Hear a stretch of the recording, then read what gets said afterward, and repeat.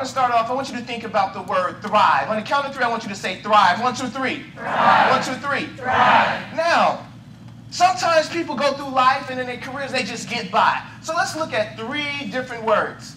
Dive, survive, and thrive. Now let's start with the word survive. I want you to think of some synonyms. When you think of the word or the term survive, what comes to your mind? Anyone? Barely making it.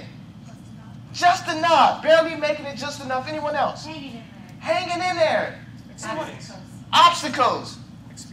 Experiences.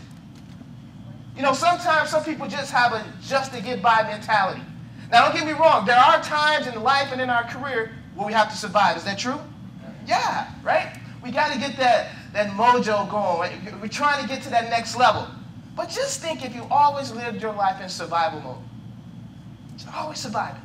You're never thriving. You're never experiencing those deep moments of exhilaration. You know, you're not living your best life as Oprah Winfrey talks about. Think about that.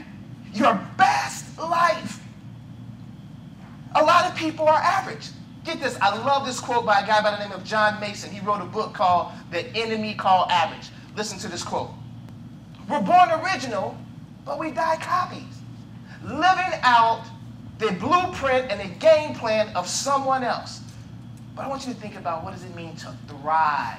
Now, what synonyms come to your mind when you think of the word thrive? Success.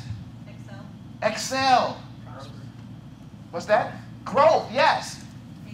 Engage. Anyone else? Forward moving. I like the word flourish.